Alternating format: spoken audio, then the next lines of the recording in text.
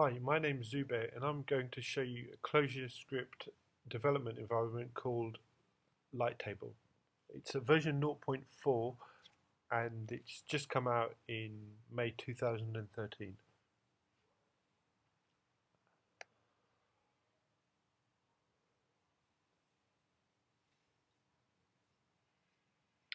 One of the unique things of LIGHTTable is that it allows you to open a web browser from within the IDE itself.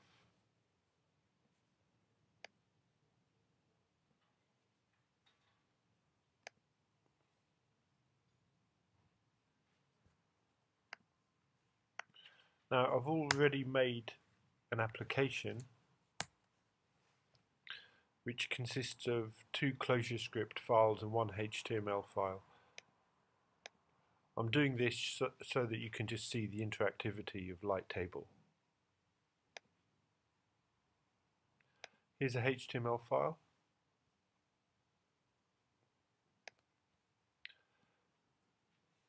Now, to connect the HTML file to LIGHTTable, you do have to set one property.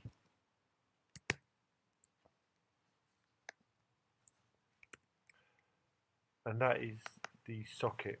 And this changes every time you open LIGHTTable.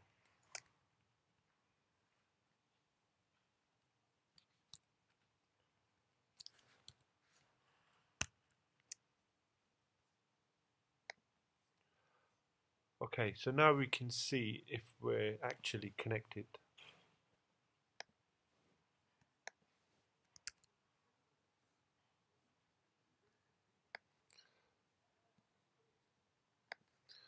So we've defined a box in Clojurescript, and we're going to see if we can interactively create more boxes.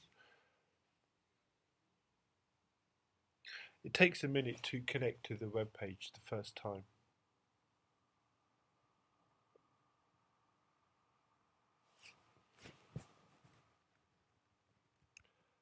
Okay, so as you can see, we can add a box. Now, if we change some of the properties,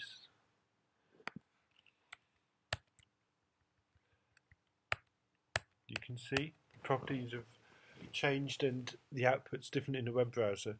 So all I've tried to show here is that you can interactively develop in Clojurescript against a web page using LIGHTTable. That's it for now. Thank you. Bye.